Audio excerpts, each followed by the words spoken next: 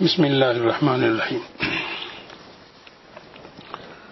مبارک ایام ہیں، ان ایام میں،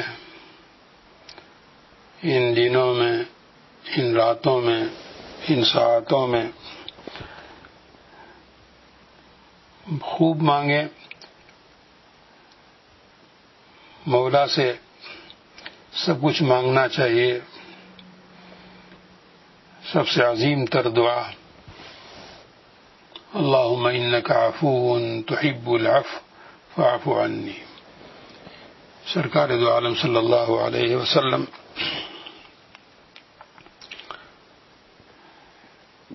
نے لیلۃ القدر مل جائے تو اس میں مانگنے کے لیے یہ دعا ہمیں تعلیم فرمائی، اللہم انک عفو تحب العفو فاعف عنی۔ پھر جو حاجات ہیں ساری مانگنی چاہیے، صحت مانگنی چاہیے، عافیت مانگنی چاہیے، اس کی عبادت کی ہمت اور توفیق مانگنا چاہیے۔ امت مسلمہ بدحال ہے، اس کے لیے نجات مانگنا چاہیے۔ لیکن جیسا کہ پیچھے بھی عرض کیا ہوگا کہ جو معتکف ہوتا ہے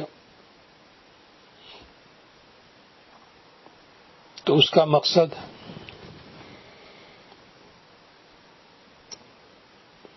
یہ چیزیں مانگنا نہیں ہوتا،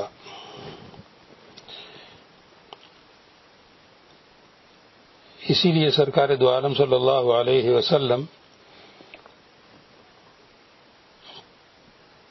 جو رمضان المبارک میں اعتکاف فرماتے تھے، جو غار حرا میں معتکف رہتے تھے، تو محدثین اس کی تشریح فرماتے ہیں کہ یہ اعتکاف کیوں ہوتا تھا، اس کا مقصد کیا ہوتا تھا۔ اس میں وہ تحریر فرماتے ہیں کہ قطعا لاشغالی، کہ قلب اطہر، سرکار دو عالم صلی اللہ علیہ وسلم کے قلب اطہر کو مشغول کرنے والی، اپنی طرف متوجہ کرنے والی کوئی چیز باقی نہ رہے، اس لیے سب سے فارغ ہو کر مسجد میں تشریف لے گئے، کونا پکڑ لیا، چٹائی کھڑی کر کے اس کی دیوار بنا دی کہ کوئی آنے نہ پائے۔ مکہ مکرمہ میں جبل نور کے غار حرا میں تشریف لے جاتے، وہاں رمضان المبارک گزارتے۔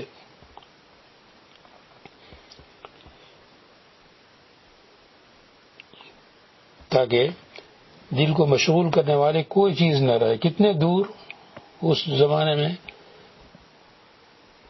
اب تو آبادی وہاں تک پہنچ گئی، اس زمانے میں جنگل، بیابان،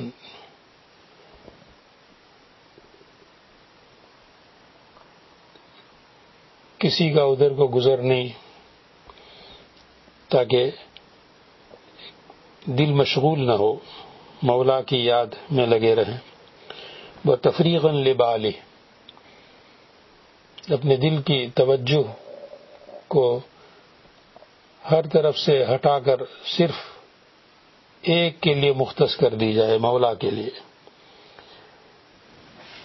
اسی لیے آگے فرمایا وتخلیا لمناجات ربہ وذکرہ ودعائہ۔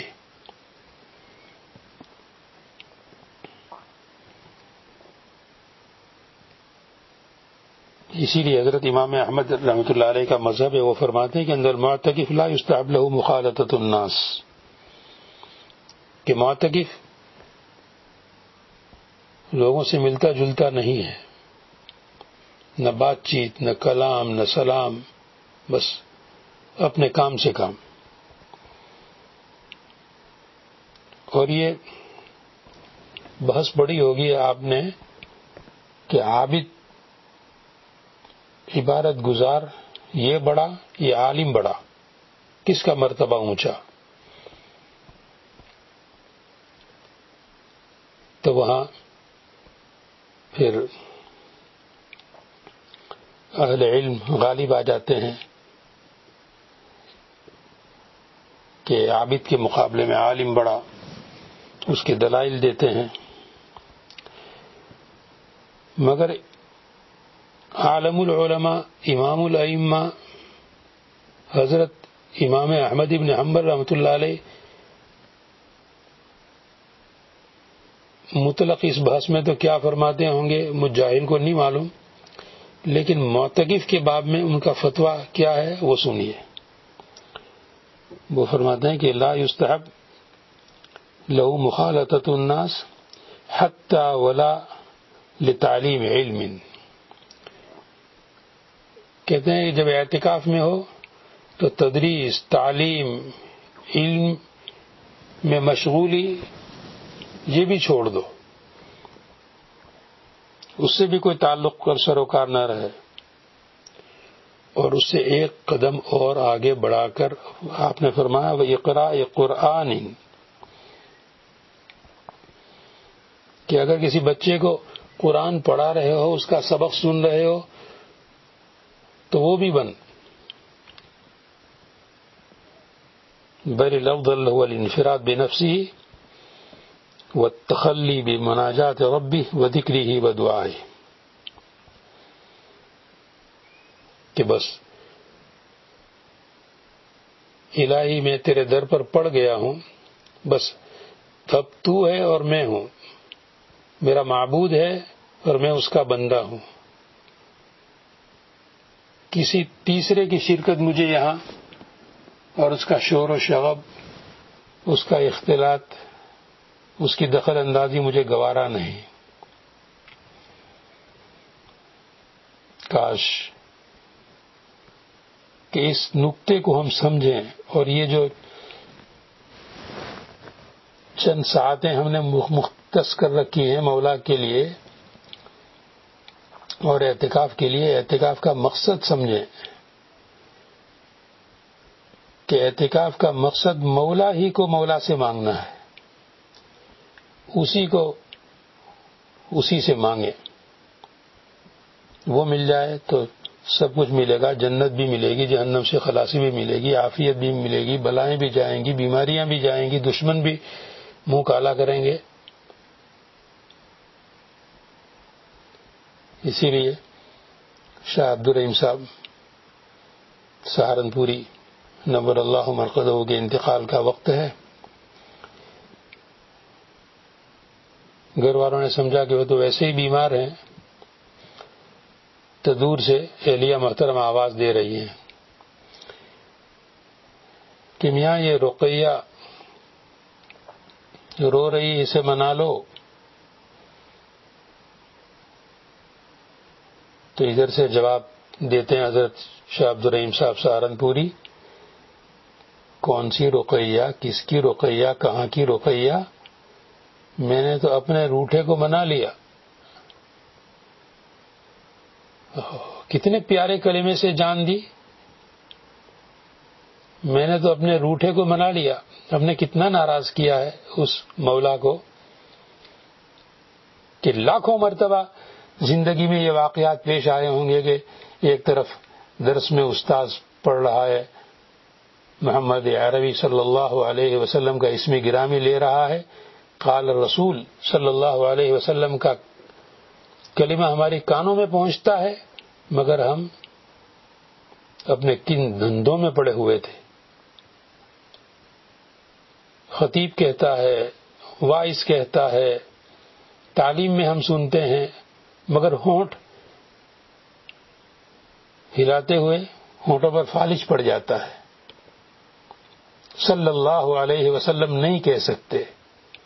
اور اس کی کتنی بڑی وعید آپ صلی اللہ علیہ وسلم نے ارشاد فرمایا کہ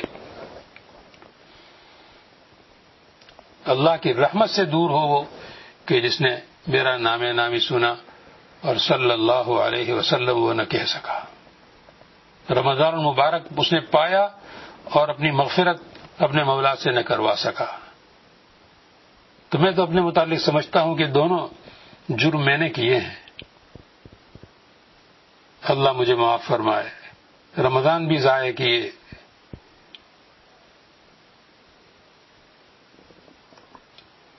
عمر بھر کے سارے رمضان حرمین کے بھی ضائع کیے، سہارنپور کے بھی ضائع کیے، یہاں کے بھی ضائع کیے، مولا سے ہم نہیں منوا سکے کہ ہمیں معافی مل گئی. جس طرح پروانے ملتے تھے کہ ابو بکر فی الجنہ، عمر فی الجنہ، عثمان فی الجنہ، علی فی الجنہ.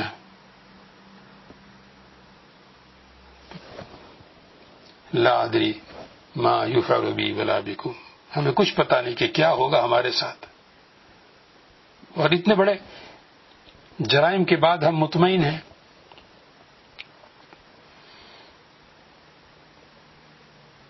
تو یہ اتنے بڑے ہم مجرم، اتنے جرموں اور جرموں کے پہاڑ کے نیچے دبے ہوئے ہیں کہ ہمارے لیے ایک ایک چیز کے لیے رستہ بنانے جائیں گے تو عمر نوح بھی ناکافی ہو جائے گی. بس اس ایک در کو پکڑ لو، اسی کو منا لو. میں نے اپنے روٹھے کو منا لیا. کیسی رقیہ، کہاں کی رقیہ؟ تو اس روٹھے کو کاش کہ ہم منا لیں ان ایام میں، اور وہ مان لے ہاں کہ اب تم میرے ہو. اسی لیے حضرت امام احمد بن حنبل معتکف سے فرماتے ہیں کہ ارے معتکف سمجھ کہ تو تیرے اس اعتکاف کا مقصد کیا ہے. علم کو بھی چھوڑ، تعلیم کو بھی چھوڑ، قرآن پڑھانے کو بھی چھوڑ، صرف مولا کو منا لے. اور فرماتے ہیں وہذا الاعتکاف هو الخلوۃ الشرعیہ، کہ یہ خلوت شرعی. ایک دفعہ بھائی جان کے ساتھ ذکر آیا، تذکرے ہوتے رہتے تھے.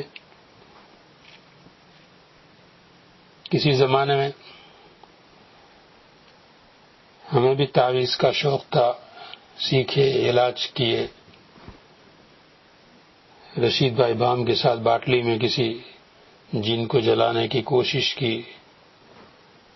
حضرت شیخ قدس سرہ کو کشف ہو گیا، یا حضرت کے پاس جنات شکایت لے کر پہنچے. اور 5ویں 6ٹھے دن جس زمانے میں اس کا امکان نہیں، ناممکن تھا کہ کوئی فون گیا ہو اور کسی رستے سے اطلاع ہوئی ہو. صرف یہی 2 رستے ہو سکتے تھے کہ یا تو حضرت کو کشف ہو گیا یا حضرت کے پاس وہ جنات شکایت لے کر گئے. اور حضرت نے تحریر فرمایا کہ جناتوں کے جلانے کا عمل نہ کرو، اس سے ان سے عداوت ہو جاتی ہے، وہ انتقام لیتے ہیں. تو اس زمانے میں خود ہمارے استاد محترم جن سے ہم نے حفظ کیا، مولانا سرکار صاحب، ان سے میں نے پوچھے تعویذات، تو انہوں نے فرمایا کہ 27ویں شب یا آیت القطب 4 پارے میں جو سب سے لمبی آیت، ثم انزل علیکم من بعد الغم امنۃ نعاسا یغشی طائفۃ منکم وطائفۃ قد اهمتهم انفسهم، کہ اس کو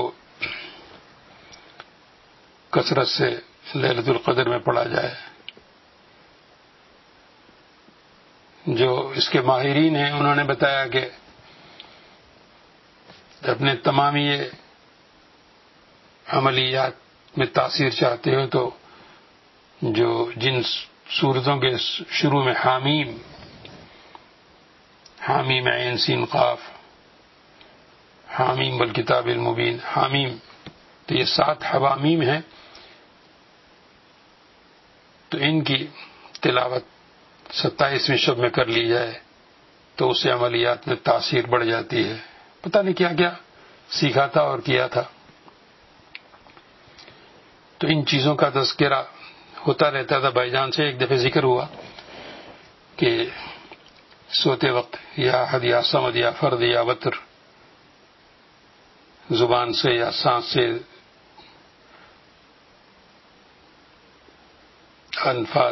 پاس انفاس کے طور پر سانس کے ذریعے اس کا ذکر کیا جائے تو ارواح طیبہ سے ملاقاتیں ہوتی ہیں. تو وہ سن نہیں پائے. اتنا سن کر بیچ میں فرمانے لگے کہ اس مولا سے اس کے علاوہ کو ہم کیوں مانگیں؟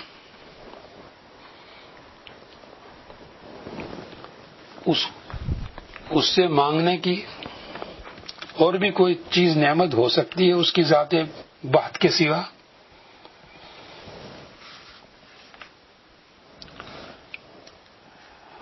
اور آپ نے کبھی ذکر سنا ہو بیان کا تو کبھی جوش میں آ جاتے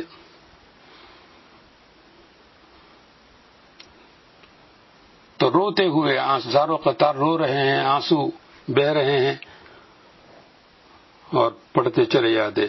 پے دنیا یوں ہی بک بک کیا بس جان کھپائی، نہ دیا منزل عقبا کا مجھے رستہ دکھائی، مگر اب جی میں ہے یوں چھوڑ کے ہرزہ سرائی، ملکہ ذکر تو گویم کہ تو پاکی او خدائی، نہ روم من بجزاں رہ کے تو آ رہ نہ نمائی، نہ پھروں عہد سے جب تک کہ رہے دم میں میرے دم، رکھوں پیمان محبت کو تیرے یوں ہی محکم، طلب وصل ہو تیری میرے دل سے نہ کبھو کم، ہما درگاہ تو جویم ہما در راہ تو پویم، ہما توحید تو گویم کہ بتوحید سزائی، نہ پرستش کا تو محتاج نہ محتاج عبادت، نہ عبادت تجھے درکار کسی کی، نہ حمایت نہ شراکت ہے کسی سے، نہ کسی سے ہے قرابت، نہ نیازت بولادت نہ بفرزند تو حاجت،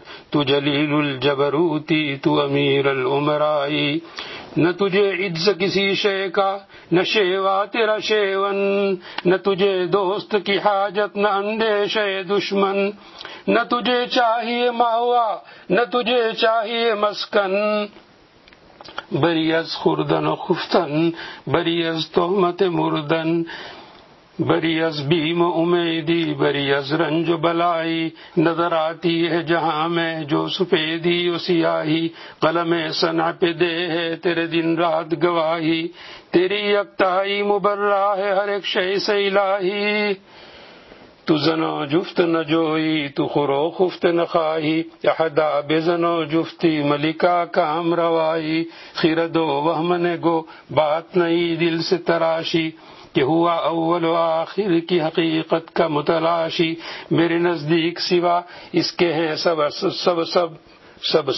سم خراشی، میرے نزدیک اس کے سوا ہیں سب سمع خراشی، نبوت خلق تو بودے نبودے خلق تو باشی، نہ تو کاہی و نہ فضائی.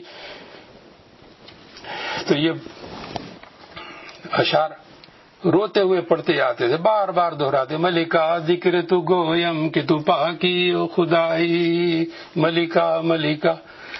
تو یہ انہیں جوش آتا تھا پڑھتے ہوئے کہ بس مولا سے اسی کو مانگنا ہے، اسی کی اسماء حسنہ کے ذریعے ہم کچھ اور کمائیں.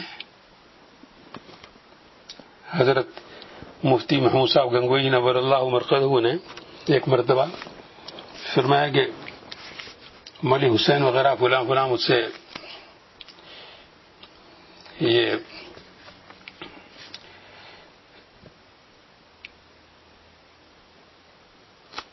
نسخہ پوچھ رہے تھے کہ دستے غیب مل جائے کہ جس سے پیسے آتے رہیں. تو میں نے عرض کیا کہ حضرت اتنا سن کر میں نے کہا حضرت مجھے تو نہیں چاہیے. پھر پوچھا کیوں؟ تو میں نے کہا وہ جنات لاتے ہوں گے، فلاں ہوگا فلاں ہوگا. تو پھر لمبے قصے حضرت تھانوی قدسی روح کے سناتے رہے. لکھنؤ کے حضرت مولانا عین القضاة صاحب رحمۃ اللہ علیہ کے سناتے رہے. تو یہ یا رزاق یا رزاق یا رزاق پڑھتے رہے اس سے روزی مانگیں، دولت مانگیں، پیسے مانگیں، جائز تو ہے، لیکن یہ حضرات بھائی جان کی لائن کے یہ مشائخ فرماتے ہیں کہ مولا سے مولا ہی کو مانگو. یہاں حضرت امام احمد بن حنبل رحمۃ اللہ علیہ کیا فرماتے ہیں کہ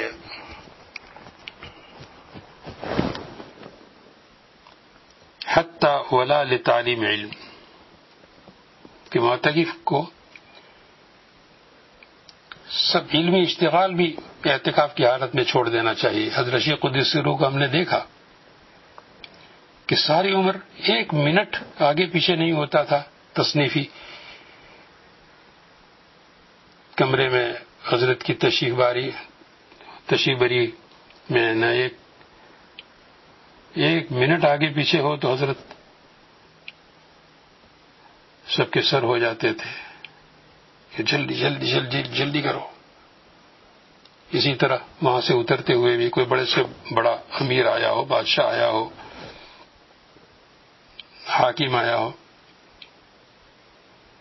وہی جو وقت متعین تھا جس وقت اترنا ہے، فارغ ہونا ہے. مگر اتنا علم محبوب، اتنی تصنیف تدریس محبوب حضرت کو، لیکن پورا مہینہ کوئی علمی اشتغال نہیں، صرف گردن جھکی ہوئی ہے، تلاوت جاری ہے کہ قرآن روز پڑھا جا رہا ہے، مراقبے پر مراقبے ہو رہے ہیں. اللہ تعالی اس کی ذات پاک کی حلاوت ہمیں بھی عطا فرمائے. اور اس میں انہیں کھانا پینا بھی اچھا نہیں لگتا تھا، یعنی ہمارے ایک ایک دن کے افطار اور سحر کی مقدار حضرت شیخ قدس سرہ کے کل مہینے کی مقدار اتنی ہوتی ہوگی.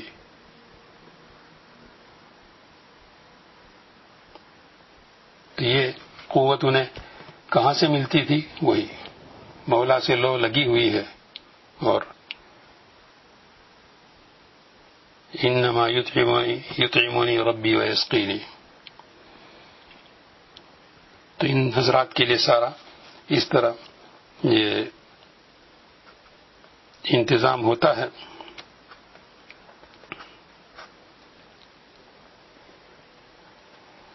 اور یہ جب تمام چیزوں کو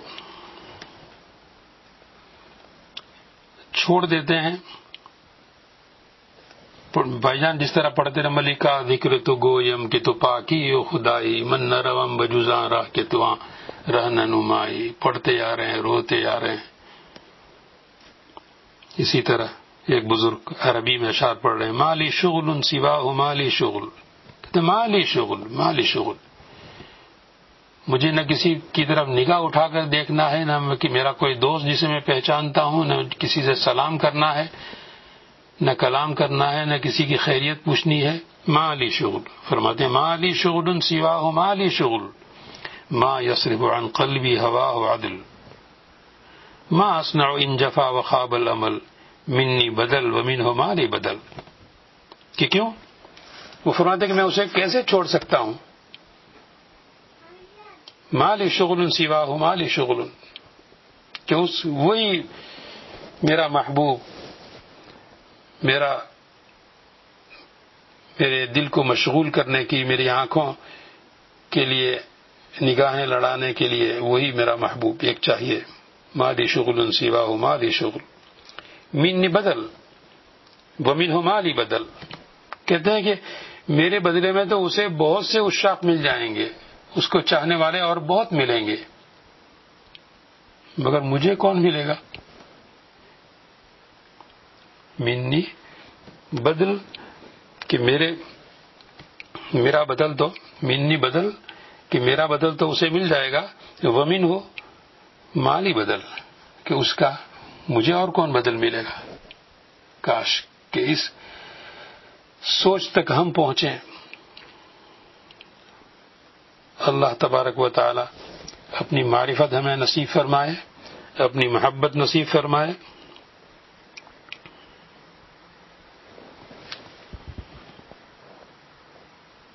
جب یہ سرکار دو عالم صلی اللہ علیہ وسلم غار حرا میں تشریف فرما ہوتے تھے، میلوں کو انسان نہیں، اور وہاں کی 50 ڈگری گرمیوں میں کوئی چرند پرند بھی نہیں کہ جس کی آوازوں سے انسان کا دل بہلے. ہو کا عالم ہو یہ بھی ہو کا عالم تو اردو میں کہتے ہیں، مگر اولیاء اللہ فرماتے ہیں کہ یہ سوال قائم فرماتے ہیں کہ یوں یہ جو سورہ اخلاص سناؤ، آپ سنائیں گے قل هو اللہ احد، تو کہتے ہیں کہ قل کے معنی کہیے، اور ہوا کے معنی وہ. تو ابھی تو بات شروع ہوئی، تو وہ تو اس وقت کہتے ہیں کہ جب پیچھے کسی کا قصہ، کسی کا تذکرہ گزر چکا ہو. یہاں تو سورت شروع ہو رہی ہے اور اسی میں پہلے وہ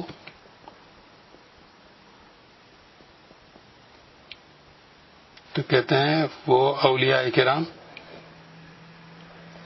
کہ یہ محبوب اتنا دل میں رچا بسا ہو کہ جب وہ کہیں تو بس وہ ہمارا سیکریٹ کوڈ کہ وہی ایک بس، اور کوئی نہیں وہ سے مراد. تو وہ اس لیے انہوں نے نقطہ پیدا کیا کہ ہا ویو ہا واو پیش ہو، اس طرح نہیں ہے. یہ کہتے ہیں کہ اس کو ہا واو پیش کے ساتھ ہو ہے کے اوپر پیش اور اس کے بعد واو ساکن، اس طرح. یہ تو پڑھنے والوں کے لیے کہ ان کی آسانی کے لیے لکھا گیا، ورنہ وہ کہتے ہیں کہ یہ تو دائرہ توحید ہے، اس کی ہا ہے گول لکھو، یہ ہو گئی ہا، اور اس کے اوپر پیش ڈالو تو یہ ہے دائرہ توحید. اللہ تعالی حق جل مجدہ کی توحید کو سمجھنے کی ہمیں بھی توفیق عطا فرمائے. تو اسی طرح جس طرح وہ کہتے ہیں مالی شغل سوا ہو مالی شغل منی بدل و من ہو مالی بدل، تو اسی طرح ایک بزرگ فرماتے ہیں او حشتنی خلواتی بک من کل انیسی وتفردت فعاینتک بالغیب جلیسی. تو جب کہتے ہیں جب میں سب کو چھوڑ کر تنہائیوں میں چلا گیا اور تمام میں نے اپنے انیسوں کو پھینک مارا اور میں اکیلا ہو گیا، تب جا کر فعاینتک بالغیب جلیسی، تب مولا ملتا ہے کہ ہم اپنے دل سے تمام کو اتار پھینکیں.